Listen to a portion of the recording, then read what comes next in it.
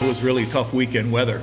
Today was about 20 to 35 mile an hour winds. It was definitely different because the grass was actually slowing balls down on the ground, so we're kind of trying to figure out, like, all right, if it's blowing into left while playing, and we kind of just had to make those adjustments as we went along. There'd be a lot of confidence to know that any ball in the air that they're going to run out there and track it down and give up their bodies to do that, to get the out.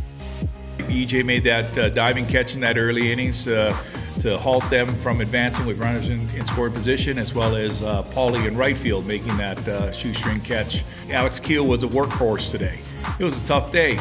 Alex caught 18 innings and threw out, what, three or four runners today. So we're playing solid defense. I like where we were basically this whole day, but for one late inning, the 8th inning, unearned 5 runs. So that's disappointing. We need to get better at that. Just plain and simple.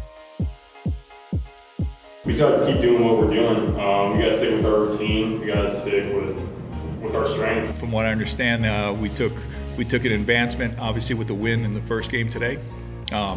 If we go down the next 3 weeks in the stretch and we continue to move forward and advance and win series, we're going to be back in Mesa, Arizona, but it's not going to be an easy road. I'd say that we definitely haven't played our best baseball yet this year, which is it's tough, but anyways, it's kind of exciting because I think when we get hot at the right time, we can get on the roll.